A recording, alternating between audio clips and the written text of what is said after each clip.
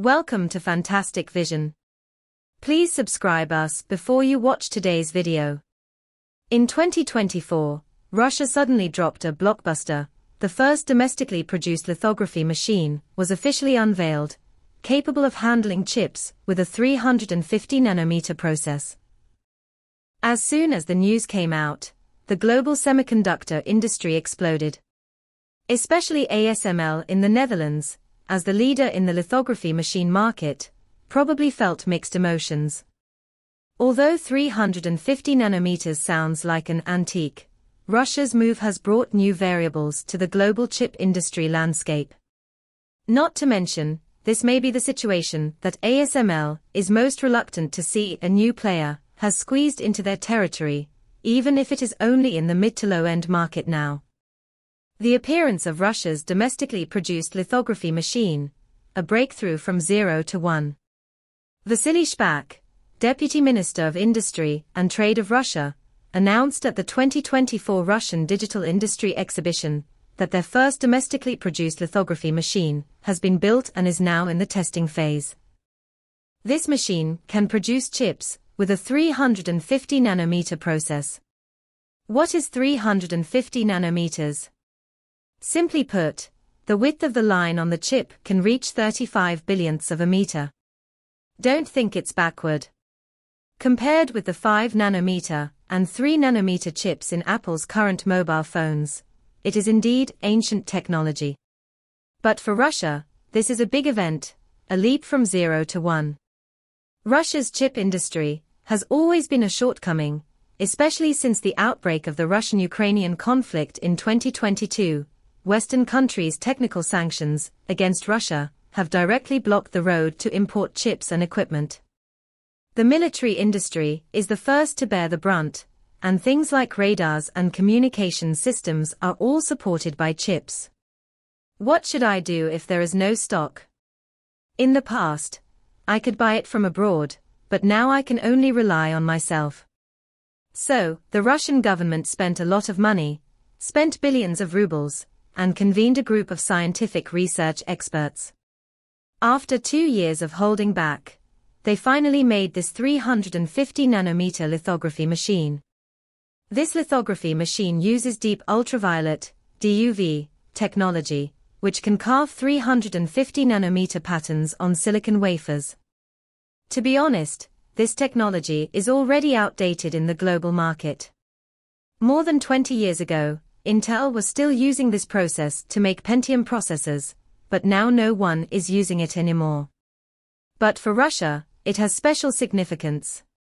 Many old military equipment, such as radars and missile control systems, use this outdated chip. If you can make it yourself, at least you don't have to look at other people's faces, and you won't be stuck at a critical moment. According to official statements, their goal is to develop a 130-nanometer lithography machine by 2026, and then rush to 14 nanometers by 2030. This plan sounds quite grand, but the difficulty is also rising sharply. From 350 nanometers to 130 nanometers, it may still be possible to rely on existing technology, but 14 nanometers requires extreme ultraviolet, EUV, technology, which is ASML's specialty, and Russia is still far from it. However, with the first step, there is finally hope for the road ahead. When it comes to lithography machines, ASML in the Netherlands cannot be avoided. This company is simply the god of the industry, and more than 90% of the world's high-end lithography machines come from them. ASML probably frowned when the Russian 350-nanometer machine was unveiled. Although this technology does not threaten their core market, the potential chain reaction is hard to say. The full name of ASML is ASML, which is headquartered in the Netherlands and specializes in lithography machines.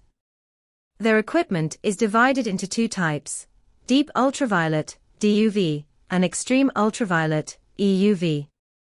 DUV is low-end and can make chips between 130 nanometers and 7 nanometers. EUV is high-end and can handle chips below 7 nanometers, like the current 3 nanometers and 2 nanometers. Global chip giants, such as TSMC, Samsung, and Intel, cannot handle advanced processes without ASML's machines. Therefore, ASML has an absolute monopoly in the high-end market. To put it bluntly, 350 nanometers poses no threat to ASML's high-end market. Their EUV equipment is aimed at 5 nanometers and 3 nanometers, and their customers are large manufacturers that make mobile phones, computers, and AI chips. This Russian machine can only meet the needs of its own military industry at most, and it can't even squeeze into the consumer electronics market. But the problem lies in the low-end and mid-range markets. Although ASML's DUV equipment is not the main product, it has a lot of sales, especially in places like China where demand is strong. If Russia really develops 130 nanometers, or even 14 nanometers, it may snatch some low-end orders. What's more troublesome is that Russia's move may lead other countries to follow suit. Many places in the world want to get rid of their dependence on ASML. If everyone starts to build their own machines, how long can ASML's good days last? ASML's financial report shows that in 2023, mainland China's revenue accounted for as much as 46%, becoming their largest funder. Why? Because of US sanctions, China can't buy EUV equipment, so it can only desperately buy DUV and expand mature process production capacity. Old processes, such as 28 nanometers and 45 nanometers, are in great demand. If Russia can gain a foothold in the low-end and mid-range markets, will China also consider cooperating with Russia? This is not good news for ASML. The sanctions imposed by the United States on Russia and China have forced both countries to embark on the path of localization. China is desperately expanding the production of mature chips, and Russia is developing its own lithography machines. With this trend, the division of the global semiconductor industry is inevitable.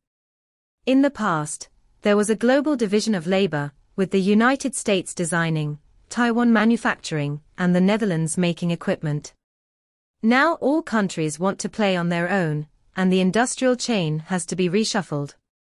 For Russia, if it can make chips, the military industry does not have to stop, at least it can maintain basic operations. For the global market, with one more supplier, the price of low-end chips may come down. But ASML is having a hard time. Once its market share shrinks, its profits will follow. In the long run, technological autonomy may be a major trend. Whoever masters the core technology will have the right to speak.